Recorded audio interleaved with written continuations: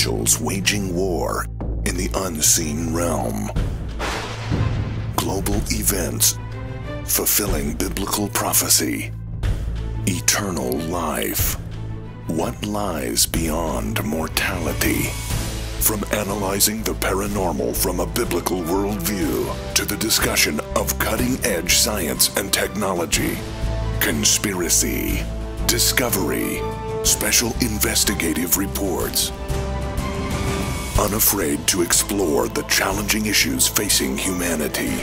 Welcome to another edition of Skywatch TV. When most of us think of time at all, it's usually when we're running late for an appointment or perhaps when the alarm clock jolts you from a sound sleep too early in the morning. Welcome to Skywatch TV. I'm Derek Gilbert. But time is much more than that. It is, in fact, according to our guest tonight, the operating system upon which God has written his plan for our salvation. He's in the guest's chair tonight instead of the chair in which I sit. He is a writer, a teacher, broadcaster, and the host of Skywatch TV. But tonight, as guest, he's here in his capacity as the author of the fascinating book, Time Travelers of the Bible, How the Ancient Prophets Shattered the Time Barrier. And it's our honor to welcome Gary Stearman back to Skywatch TV. Derek, it's good to be with you once again. Exciting things to talk about. Indeed. Is that chair just as comfortable as this one? I don't... Actually, you make it very comfortable. Thank you very much. Well, thank you. I take that as high praise. You really bring out some fascinating concepts about the nature of time, which is something most of us, I don't think, really consider often enough, since we're promised a home in glory, in eternity someday, right. Which is going to fundamentally change the nature of our existence, moving from a linear time space into one in which linear time really has no meaning. Mm-hmm. But in the time space in which that we currently occupy, you draw out some very interesting concepts in your book, Time Travelers of the Bible. For example, in the book of Revelation, and looking to the book of Revelation, you describe time as a cycle. Mm-hmm. What do you mean by that? Well, I feature time. Actually, it's not me that's doing it. The Bible features time as both a circle and a cycle. That is to say, when you go around a circle, you have completed a spatial object once the circle is complete. But if you go around again, you've completed another revolution, and again, and another revolution, and again, and time operates cyclically. And the Jews have an extremely well-developed consciousness of this fact. For example, in Simchat Torah, rejoicing with the Torah, is a festival in the Hebrew calendar where the elders of Israel hold up the Torah scrolls and they began to dance and sing while marching in a circle. And they go round and round and round the circle. Mm-hmm. And as they do, they recite Scripture. And this is a reminder to them that God is working out the redemption of man. And he's doing it in a way that's far beyond human understanding. The circle, then, is a series of cycles. And in my book, Time Travelers of the Bible, I point out that we see this exact same thing in the book of Revelation. We see the 7 churches of Asia Minor. Mm-hmm. Ephesus, which is the church, the initial church of evangelical zeal in the first century. And then you come to Smyrna, the church that is giving way to paganism. Pergamos, the church that has intermarried with the world. And you come to the church of Thyatira, and it is the church of idolatry. And the next one is Sardis, and wow, Sardis has gone completely over the hill. It's dead church. And then you have Philadelphia, the church comes back to life, and Laodicea. Mm-hmm. And Laodicea is the church going to seed. After God has blessed it, it's come to life, and it goes to seed. And that's the end of the story. Well, no, it's not. You turn the page back to where you were, and you start the whole cycle over again. And this has been the characteristic of the church age, these cycles repeating. Ephesus, Smyrna, Pergamos, you turn the page, Thyatira, Sardis, Philadelphia, Laodicea. Mm-hmm. Time and time again, we see these cycles repeating, and they're repeating today. We have seen the church of evangelical zeal go to seed in our day, the church of Laodicea. Right. So what we have is the seven churches as a linear layout of time, but they're also cyclical. All during the church age, these cycles have repeated themselves over and over and over again, and this is the way time is depicted in the Bible, just the way the Jews always depicted it in their celebrations. And we even see pictures of that in the Old Testament, because we see the pattern over and over again recorded through the books of Judges and the Chronicles and Kings and Samuel of the Hebrews being oppressed and crying out, repenting, calling on God for their salvation. He saves them from their enemies. They are thankful, and then they begin to fall away, and then they begin to intermarry with the foreign nations around them, begin to worship the foreign idols and so forth, and until once again the cycle is repeated. So it's something that appears to be given all through history. Now, you add another element of interest to this, and that is that you have seven churches, and this is the opening of the book of Revelation, which is a book of sevens. You know, you have seven seals, and seven trumpets, and seven vials, and sevens in the book of Revelation are just practically too numerous to count. We don't have time enough to talk about them. But what you end up with is, and I'm not the first one to have pointed this out, is that in a book of 22 chapters, the book of Revelation, you have a repetition of sevens. And if you divide 22 by 7, you come up with 3.14. Pi, yes. Pi, which is the circle. Right. And this sends you back to a number of different places in the Bible. But pi is a transcendental number, 3.141592 and they have figured it out now to several 100,000 decimal places, and the number never comes to an end. Yeah, you always have a remainder. You always have a remainder, and that for this reason, pi is called the transcendental number. That's what mathematicians call it. Right. And Revelation is the transcendental book. And you have a wonderful picture of time, space in the book of Revelation. In fact, in the book of Revelation, there are a couple of references to a very special book, the Book of Life. Yes. How does that relate to the concept of time?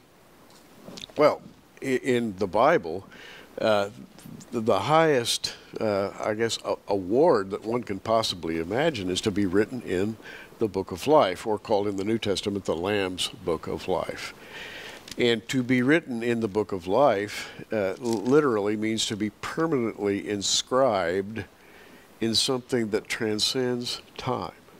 That's to say, the Book of Life is not a time-limited book. It's an eternal book.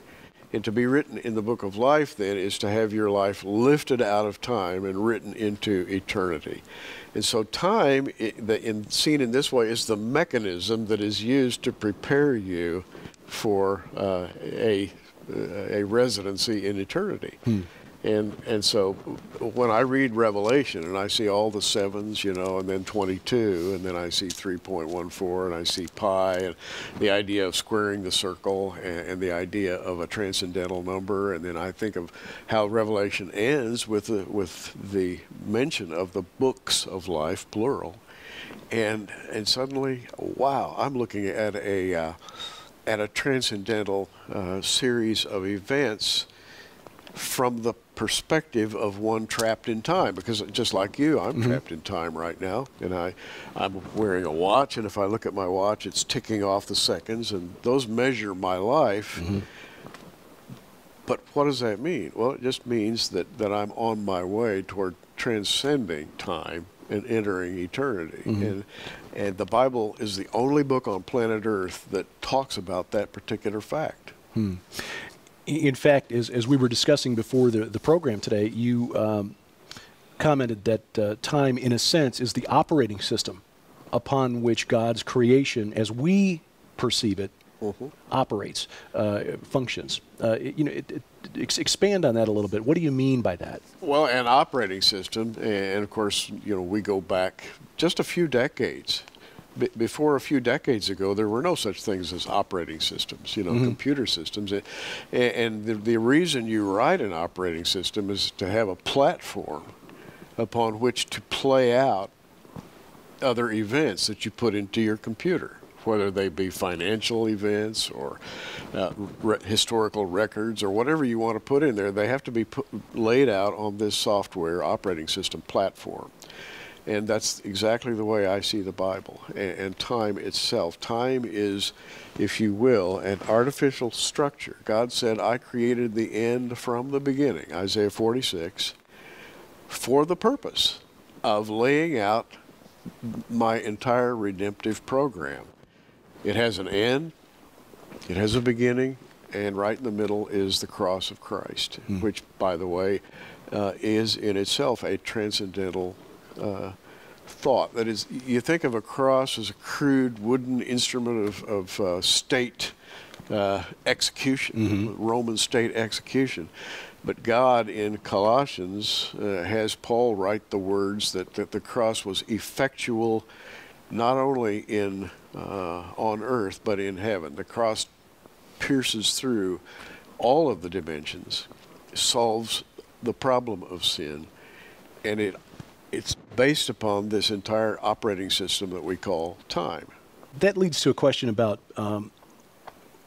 the symmetry of time.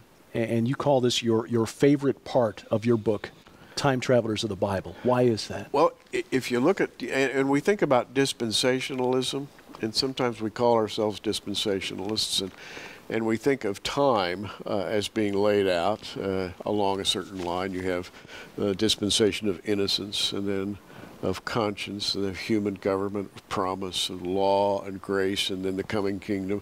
7 dispensations, generally, as they're generally expressed. And you think of those dispensations as successive dispensations, usually, and yet they aren't. What they are is a harmonic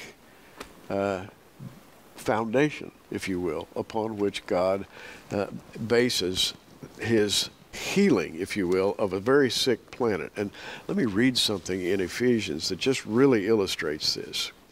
Ephesians 1, 9 and 10, having made known unto us the mystery of his will, the mystery of his will. Wow, what a phrase. What is the mystery of God's will? According to his good pleasure, which he hath purposed in himself. In other words, God said, I'm going to do something. The next sentence is, that in the dispensation of the fullness of times, he might gather together in one all things in Christ, which are in heaven, which are on earth, even in him. This just says it. It says that the dispensations as laid out along this timeline will conclude in the fullness of times, plural, that he might gather together in one all things in Christ, both which are in heaven and which are on earth, even in him, that is, in Christ. And if you could just visualize this, this is a marvelous expression of what we're talking about. An operating system, a timeline that is, if you will, marked off in dispensations. And when it comes to its fullness, all of the elements of heaven and earth are going to be pulled together into one unity. Right now, I think it's safe to say the universe is a broken universe. It's disunity, thanks to Satan himself, who rebelled and who created a process of breaking up the reign of God for his own profit. And God said, no, I'm going to repair this. And I'm going to do it by creating a timeline. I'm going to send my only begotten Son at a particular point, that in the dispensation of the fullness of times, everything's going to be rectified. Things in heaven, things in earth. Now, what a concept. And really, this is the center idea or the central feature in this book that I put together, Time Travelers of the Bible. I think it is an attempt on my part, and I think at times it's a very feeble attempt to show how God uses time as a tool. As you said in the book of Isaiah, declared the end from the beginning. The concept of time is woven into the very fabric of the Bible. But as you mentioned, Satan and his minions have tried to hijack God's creation, have tried to derail perhaps the concept of time.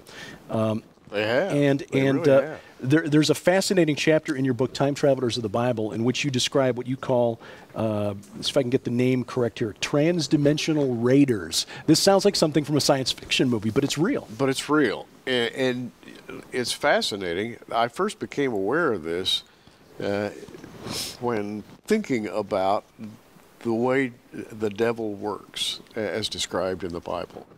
And you go back to Job, and you see this meeting in heaven where Satan is meeting with God, at some sort of a celestial round table, and Job is in question, and we all know that story of how Satan was allowed to persecute Job. But what we have there is a very selective view of the biblical view of heaven and earth. Obviously, Satan and the Lord were in one dimensional area. They were looking at Job in another dimensional area. And the Lord allows Satan to persecute Job on several levels, which means that he can step out of eternity into time and do his worst. Well, so do his demons, those whom he commands. And as you come into the New Testament and you see the work of all sorts of demonic personages, you begin to develop an idea that from time to time, demons or dark forces can sort of pop into this dimension, if you will, and then pop back out again. And that's why I call them transdimensional raiders. They're moving from the dimension of eternity into the dimension of time. And it's fascinating that the ancient Greeks, for example, Hesiod, Plato, various other philosophers and historians expressed this very same idea, that except they had a different view of the demons, which in Greek they call them daimon, in English it's demon, and they said the demons are our friends, and we should leave offerings for them so that when they do pop through, they'll receive our offerings, and they will be pleased, and they will not do us any harm, and they'll pop back into their own little world, and everybody will be happy for a time. And so the Greeks busied themselves with making the demons happy, pleasing the demons by leaving little offerings or by worshiping certain gods. But they viewed the demons as transdimensional characters who could come into this dimension and do good or evil, depending on how well you had managed to please them. Well, as we come into the Bible's view is entirely different, of course. They are not our friends. Right. In fact, we don't receive blessing from the demons at all. We go several notches higher than that. But the fact is, they are still doing their worst, and they can pop into this time zone and pop back out again. And we have the protection of the Holy Spirit. We have the protection of the Lord. And we look at them entirely differently than the Greeks did. Nevertheless, we still recognize their presence. Now, you call them transdimensional. How do the demons and these other dark forces in the universe experience time? I think they're lost, quite frankly. To a very great degree, demons are hapless, defeated creatures who are eking out a living in the best way they can. Jesus describes them in the New Testament as looking for lodging and in a wasteland. And when they find it, they latch onto it. Well, he was talking about demons inhabiting human beings. And when they're cast out of a human being by a superior power, namely the power of the Holy Spirit, they're wandering creatures in some dimension, trackless desert waste, looking for another home. So their lives are not beautiful lives. They are the accursed spirits of God's judgment from earlier ages. But nevertheless, they are able in some way, under some circumstances, if allowed to penetrate that dimensional barrier between eternity and time. We see in Job, the early chapters, a depiction of God consulting with his divine counsel.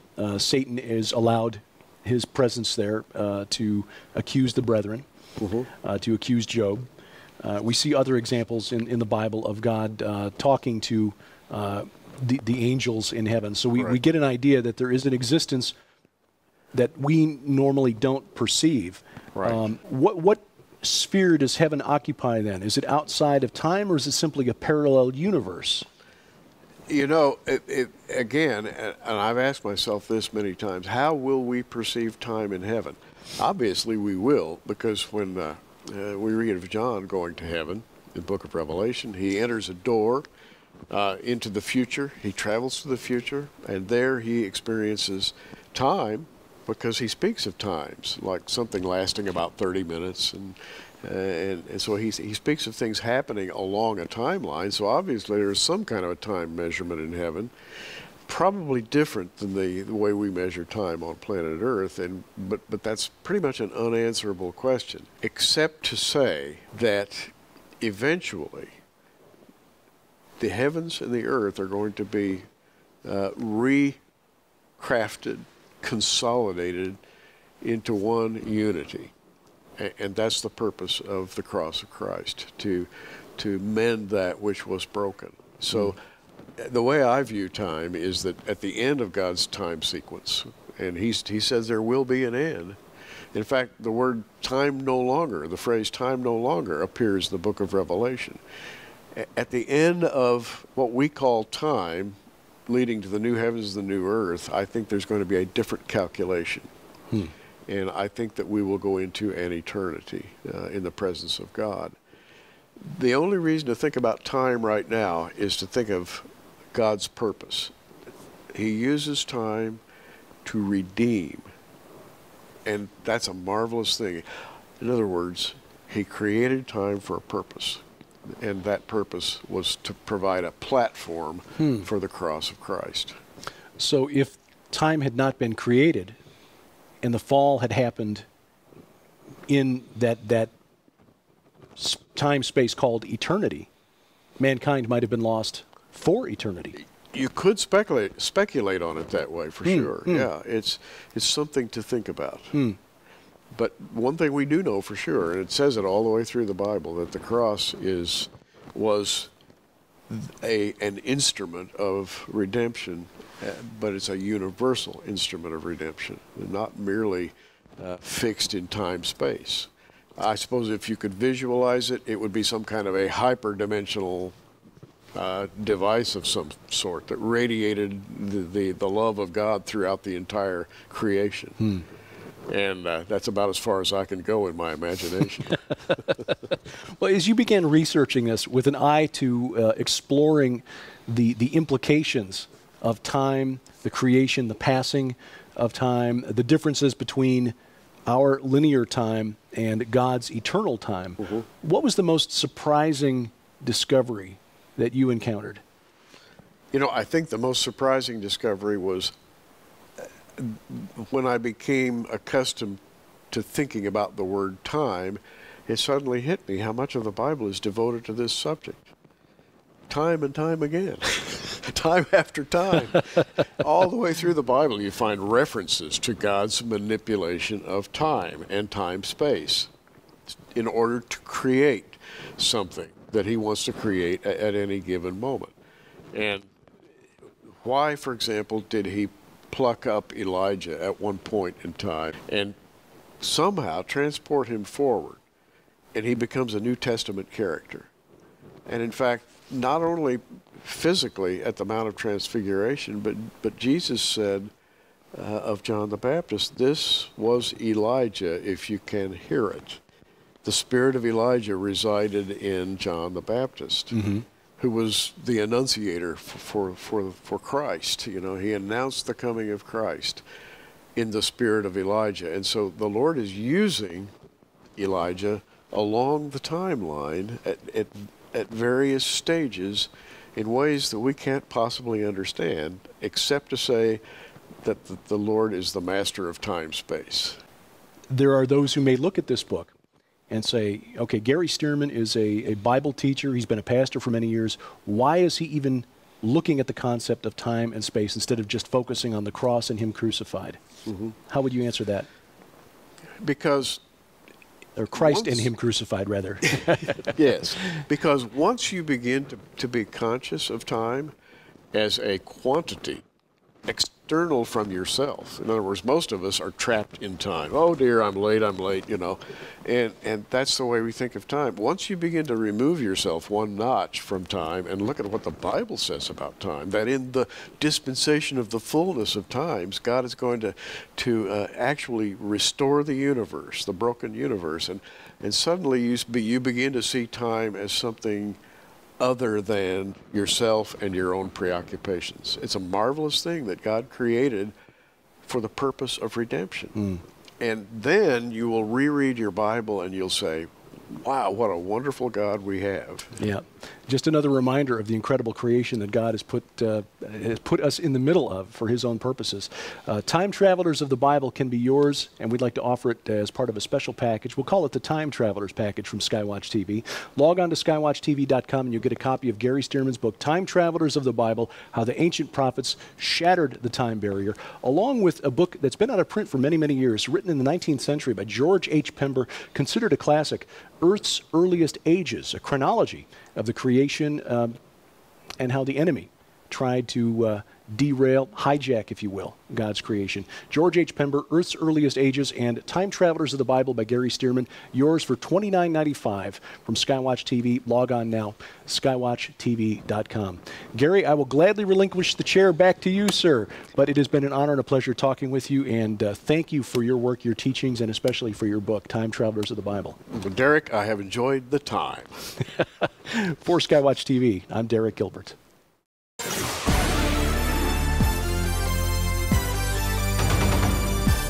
The supernatural realm is real, and we humans are naturally curious about it. That's why there are so many television reality shows featuring ghost hunters and alien chasers and mediums and psychics. Now, by definition, we Christians believe in the supernatural, and yet most churches avoid these controversial topics.